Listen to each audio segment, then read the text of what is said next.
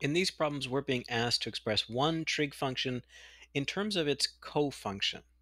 So what does that mean? What's a cofunction of a trig function?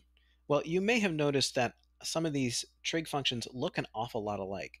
For example, here is sine x in red, and here is cosine x in blue.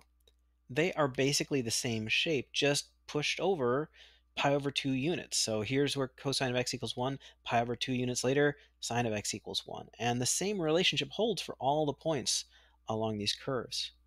So if we wanted to express, sine of pi over 2, we could just subtract pi over 2 from it and say, oh, that's the same thing as the cosine of 0.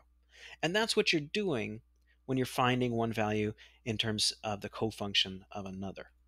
So this chart may help a little bit. It's pretty simple, the process here. All we're going to do, if we've got the sine of something, we're going to take the cosine of that thing subtracted from pi over 2.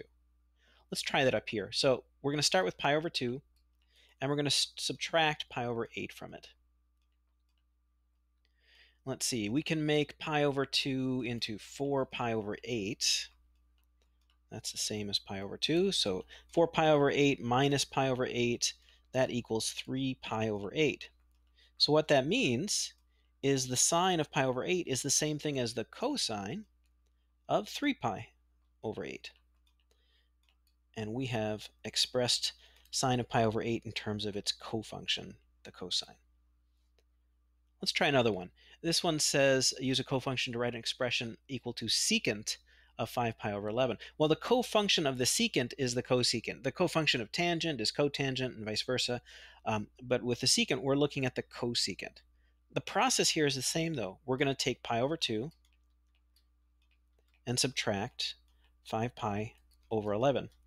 Now let's see, we can't express pi over 2 in 11ths very easily, so I'm going to convert all of these to 22nds. So pi over 2 is 11 over 22, 11 pi over 22.